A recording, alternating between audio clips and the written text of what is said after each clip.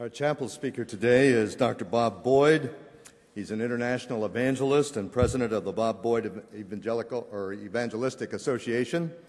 Bob is a graduate of the College of William and Mary in Virginia, Dallas Theological Seminary with a THM in 1983, and a D.Min from Asbury Seminary. Dr. Boyd has spoken to thousands of people on university campuses, in evangelistic crusades, and on radio and television around the world. And as a result, many people have put their faith and trust in Christ as their Savior and have become active disciples of Jesus Christ. Bob and his wife Mallory live in Norfolk, Virginia. They have 4 sons, which I refer to as the Blessed Bees: Bobby, Benjamin, Billy, and Brian. Please join me in welcoming our speaker today, Dr. Bob Boyd.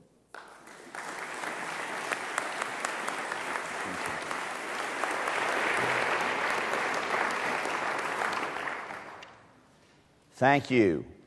It is great to be back here at Dallas.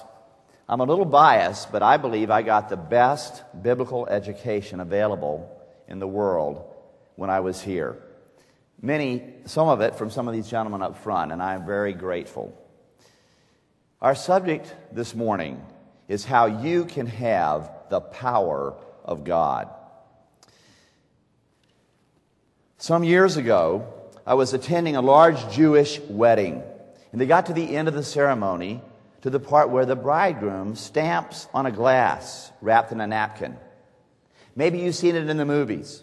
He goes, wham! And everybody cheers and screams, and it's a big celebration. And just before the bridegroom stamped on the glass, the rabbi began to explain what he believed was the meaning of the ceremony. I thought it was fascinating. He said, in a moment, the bridegroom is going to stamp on this glass, and the glass represents happiness or fulfillment. He's going to shatter it into thousands of pieces, and he said, that's a lot like life. I thought, well, that's an interesting idea. He said, you see, we go through life, and we have a success here or an achievement there, and it's like picking up pieces of the broken glass and trying to reassemble the glass of happiness. And he said, no one ever gets the whole glass, but basically we spend our life picking up the pieces. And as he talked, I thought to myself, what a tragic view of life. I mean, that night when I was a senior at the College of William and Mary and cried out to God, and Jesus Christ burst into my life and filled me with his love and power, I got the whole glass. I mean, I got complete fulfillment in him. And even though it was a big Jewish wedding, I could hardly keep from leaping to my feet and shouting, I've got the whole glass. But somehow I didn't think they would appreciate it. They were dressed to kill, and they would have killed me instead. But men and women, it is true. You and I have the whole glass. Sometimes in the busyness of all the assignments, and getting ready to do all the papers and all the work that you're assigned, it's easy to lose sight while you're here of the fact that you have the secret of life that the world is looking for. Do you know that when you receive Jesus Christ into your heart, you receive the one, the Holy Spirit, who raised Christ from the dead? You have living inside of you the one who spoke a word, and the vast galaxies of space leaped into being. You have living inside of you one who is more powerful than all the nuclear weapons on earth. And so I want to ask you a question this morning. Do you feel the power? Are you experiencing the power of God in your life? The National Football League had a slogan some years ago. It was, feel the power. And that is my question for you this morning. Are you experiencing the tremendous power that God has invested in you when he came into your heart? Because I would like to share with you how you can experience the power of God this morning. Obviously, unconfessed sin can block the power of God. And we want to confess our sins and come and surrender our life. As we sang a moment ago, I surrender all. This is part of experiencing His power.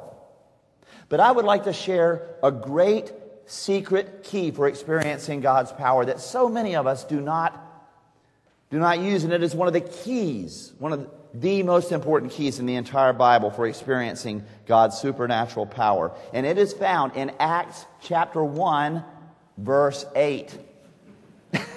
Now you're saying, I cannot believe that anybody would have the chutzpah, the gall, to come to Dallas Seminary and speak on Acts 1:8. I mean, we are the world's experts in Acts 1:8. I mean, you know Acts 1:8 backwards and forwards and sideways, and you've got at least 50 or maybe 100 observations on Acts 1:8. So how could I possibly come and have something new to say to you on this great verse? Well, I want to tell you that ever since I graduated, THM 83, that God has been teaching me every year, practically every day, about the power of the promise in Acts 1:8. And I've been learning new things. And I want to share with you just one great principle which will change your life out of Acts 1:8. As you know, this great promise, which you've all memorized, comes in two parts. There is a promise of power and there is a great mission. But you shall receive power when the Holy Spirit has come upon you. That's the promise of power. And you shall be my witnesses, both in Jerusalem, in other words, starting where you are, and then in Judea and Samaria and to the uttermost part of the earth. I won't insult you by going into the details of the verse. But God has promised us supernatural power in this verse. As you all know so well, in the next chapter on the day of Pentecost, the Holy Spirit came down upon and filled those who had received Christ. And ever since then, those of us who have received the Lord Jesus Christ have this power already in our lives. Then why are we not experiencing it more? As I travel around the world and have had the opportunity to speak to hundreds of thousands of people and via mass media to millions of people, I've discovered that many times Christians, the vast majority, are not experiencing the power of God as they long to. And so the one secret I want to share with you from this verse is simply this. God has promised us His power, not to do our will. Ladies and gentlemen, God has promised us His power to do His will. His will is that we be His witnesses. What does that mean? Well, I think you could describe it very well, but you know, being a witness, it means to testify about what you have seen and heard to those who have not seen and heard. Being a witness does not mean primarily teaching the Bible to believers, though that is crucial. Being a witness means bringing the good news of Jesus Christ to lost people, primarily around the world. And when we are witnesses for Christ, telling others who have not experienced Him what we have experienced, that is when we see His power. My friends, God has promised us His power to share His love with the lost world. And you know, when we step out of our comfort zone and do that, we see supernatural things happen. Paul said, I am not ashamed of the gospel of Christ, for it is the power of God. I remember when I graduated from Dallas, I was very involved in different ministries here and in student government, and I was ready to take on the world. I thought, man, just unleash me, let me share all this stuff I've learned. And God thought it was better that I go to a little bitty country church on the original Walton's Mountain of TV fame. This is not a place like Walton's Mountain, if you ever saw that movie. This was the original Walton's Mountain in Virginia. And I went, and I was all full of fire, and I arrived at a little bitty country church, like some of you will do. And I thought, man, I got all this stuff to share. Okay, let's preach it. And man, I was preaching and teaching, and people in my audience were like really interested, like they were nodding off. I thought, man, this just isn't changing the lives like I want it to. And I began to pray, God, somehow use me. And And one day we invited the leader of the youth program over to our house. Her name was Liz.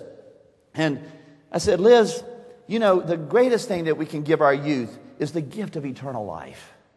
And she said, I think that's right. And I said, but Liz, you cannot give what you do not have.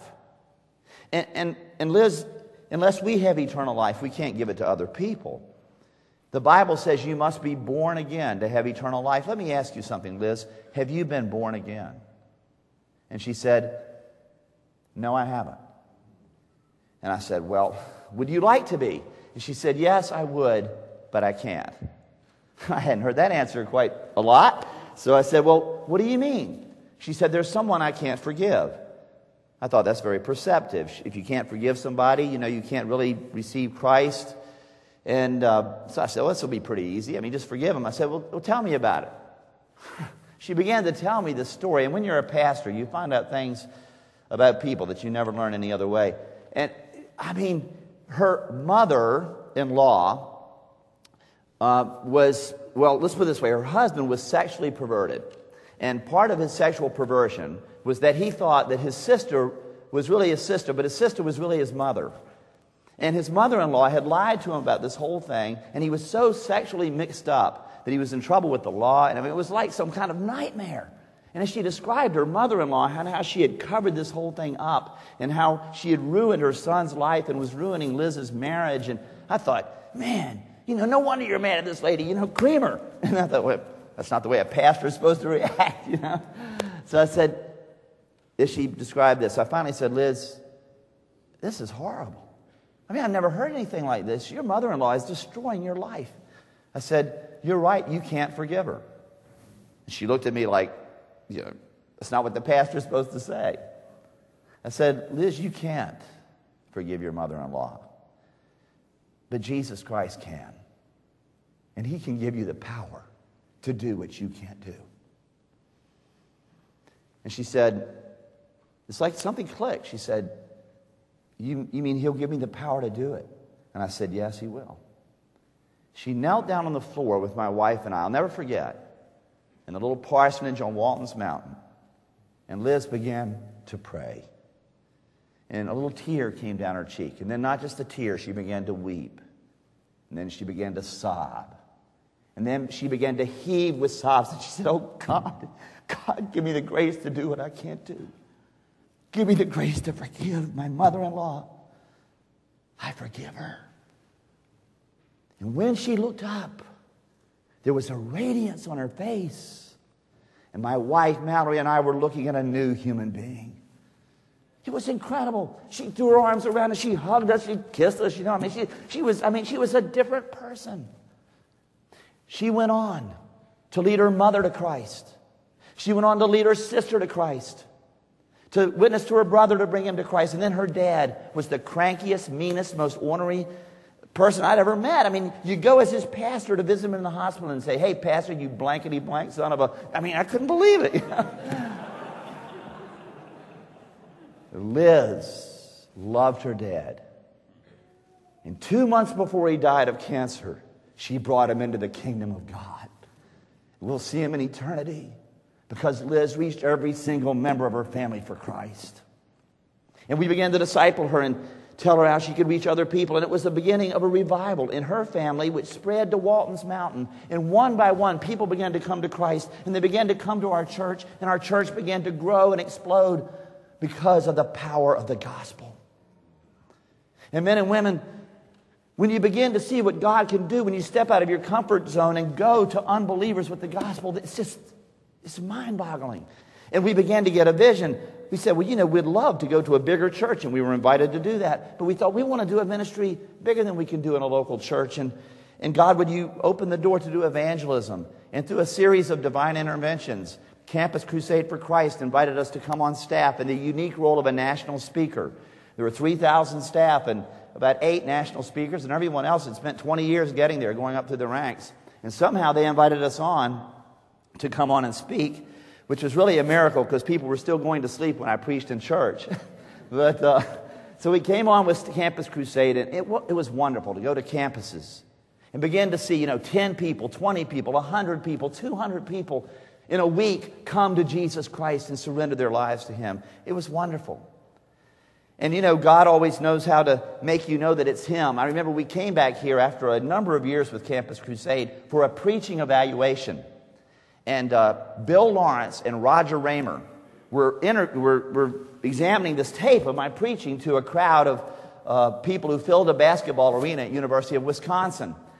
And after they listened to the tape, they said, "Listen, Bob, here's some things you could do different." You know, and they told me all these things that needed to be changed and needed to be improved. And I was feeling lower and lower and lower, you know. Then finally they said, "Are you saying that 77 people came to Christ in that one meeting?" And I said, "Well, yes." And they looked at each other and they shook their heads like, that was a miracle, you know, because it wasn't a very good message. And then they turned around to my wife. And my wife had a little tape that she had given them of teaching. And they said, "Mallory, we want to evaluate your teaching now." I said, "Okay, it's our turn." They said, "Mallory, you are an outstanding teacher. I mean, you are so gifted. You're incredible. I mean, why don't you use your skills more often?" And they went on and on about how wonderful she was. You know, and finally, when they were through, we took a little walk. And Mallory said, "What do you think of that evaluation?" I said, "I don't want to talk about it." My little male ego was absolutely crushed. But it just shows that God doesn't use us because of our ability. He says, "My strength is made perfect in weakness." And when we share the gospel, there is a power that is beyond us. You know, God began to give us a vision, not just for America, but for the world. We had seen thousands of students across the United States come to Christ, and that was wonderful. But then He opened the door to begin to do international campaigns, and we went. And I'll never forget, our first campaign was in Pakistan, right in the heart of Taliban country, where 98% of the population belonged to the Taliban's tribe. It was incredible to see people come forward. And then I wish I had time to talk about it, but then we went to India, and then we went to Africa, and God did something wonderful. You know, God's plans are better than our plans. But when we go, men and women, and we proclaim the gospel to people, there is power.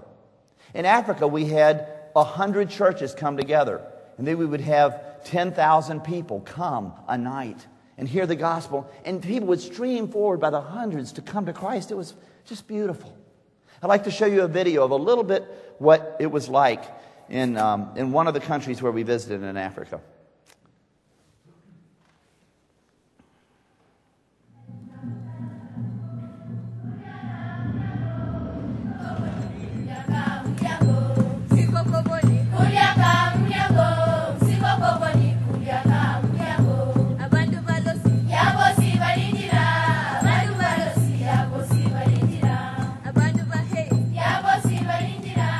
God has given us a passion for reaching people around the world with the gospel of Jesus Christ.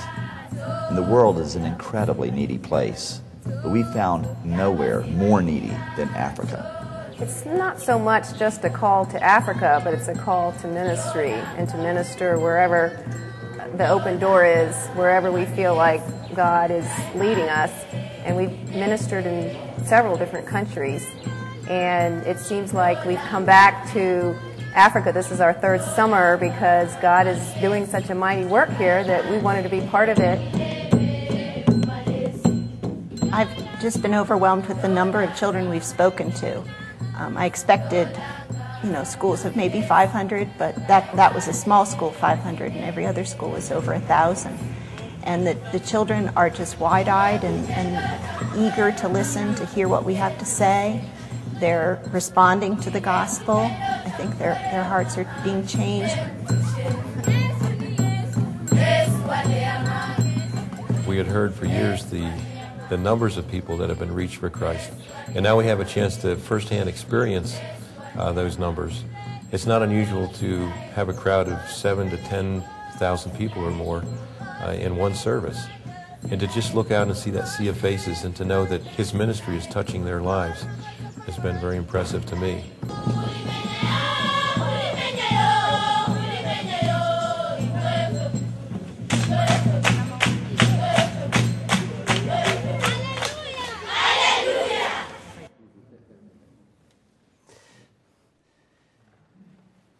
As I said, God's plans are always better than ours.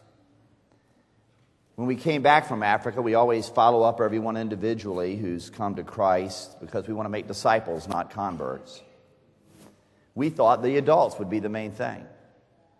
But wonderfully, a school of discipleship began with children. They had 200. Those 200 became 400, became 800, 1,000, 3,000.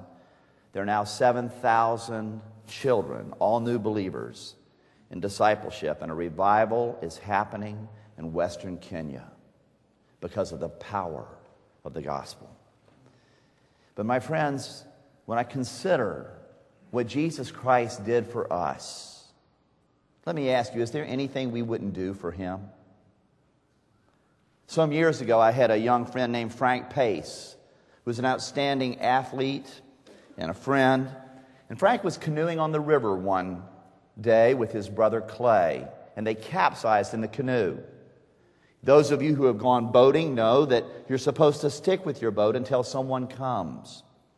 Well, no one was on the river, and it grew dark, and soon they could tell they were at night, and they were hypothermic. They knew they would not make it through the night. So they decided they had to strike out for shore. So Frank and his brother began to swim. After a few strokes, my friend could tell that his brother was not going to make it. So he slowed up. And like a swimming cheerleader, he said, "Come on, you can do it, Clay, you can do it." And they swam stroke by stroke closer to shore. Finally, Clay staggered up on the little beach, totally out of breath. But my friend Frank disappeared beneath the surface of the water, 20 feet from shore. They found my friend's body a mile downstream a week later. My friend Frank loved his brother so much that at the age of 16, he was willing to give up his life so his brother would live. And that is exactly what Jesus Christ has done for you and me. On the cross, he cried, my God, why have you forsaken me?" And in a way that we cannot possibly understand, Jesus Christ went to hell on the cross, because that's what hell is, separation from God. And he burned in the agony of hell so that you and I would never have to go to hell. And if Jesus Christ would do that for you and me, my friends, is there anything we would not do for him? There was a man being led to execution in England, and he saw the preacher on the street corner. And he said, "If I believed what you do about heaven and hell, I would crawl on my hands and knees on broken glass across England to tell people." Wouldn't we? Is there anything we wouldn't do to bring the gospel to people who are headed for an eternity in hell? Billy Graham said that the greatest single act of love that we could ever show someone is to share the gospel of Jesus Christ with them.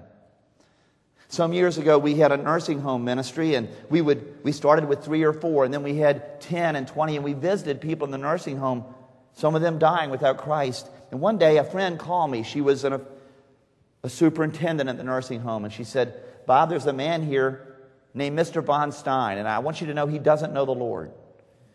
Not only that, he is dying. He could die at any moment, and he is in a coma." I thought, this sounds pretty bad.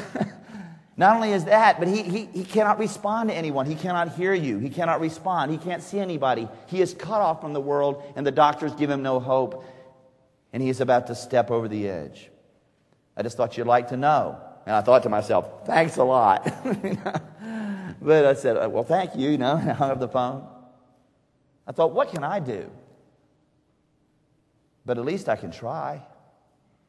So I went down to the nursing home, and there lay Mr. Von Stein, and I walked in the room, and I thought, in a situation like this, you can afford to be bold. So I walked over to Mr. Von Stein, I leaned over, and I shouted into his ear, basically. I said, "Mr. Von Stein," I said, "you are going to die." I'm sure the nurses really appreciated this. I said, "Mr. Von Stein, if you die right now, you are going to go to hell." I said, "Mr. Von Stein, Jesus Christ loves you. He died for you. And he rose from the dead for you." And I explained the gospel. I said, "Mr. Von Stein," he's still just lying there like a plank, I said, "Mr. Von Stein, if you hear what I'm saying somehow and you want to receive Jesus Christ, then I would like you to to raise your hand and put it over your chest. And his hand came up. I thought, this is great. This is wonderful. This is fantastic. This is, well, you never know. I mean, he had been actually, a little bit spastic, flinching and twitching now and then. I thought, well, maybe that's just another twitch, So I got on my knees and I prayed and I said, God, help me. I said, then I got off my knees. I said, Mr. Von Stein, I'm going to ask you a second time. If you really want to receive Christ into your heart, then I want you to raise your other hand and put it on your chest.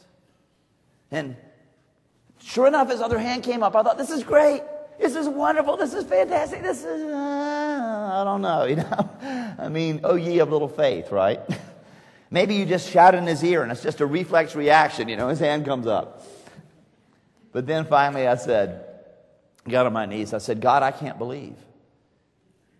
I don't know what to do. Give me a sign. You're not supposed to ask for those, right? But all of a sudden it came into my mind.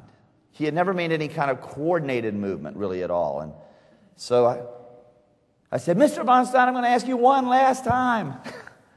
If you really want to receive Christ into your life, his hands were down by his side. I said, I'd like you to raise your hands and put them over your chest, over your heart, and hold them there. And by doing that, you're confessing you want Jesus Christ to come into your heart. I want you to do that, and I want you to do that right now. And there was nothing. Nothing. And then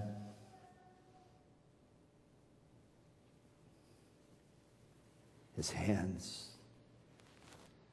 came over his heart and they stayed there. I prayed with Mr. Von Stein. And I left rejoicing. I thought, this is wonderful. The next morning I called my friend. I said, how is Mr. Von Stein? She said, he's gone. And I thought to myself, he's in heaven for eternity, because God can even use someone as weak and as sinful as me to preach the word. My friends, when you get between the love of God and the hurt of the world, and allow God's love to flow you through to the hurting world, through you to the hurting world, you will see God's power. Jesus Christ is the Word. Preach the Word. Preach the Word. Preach the Word.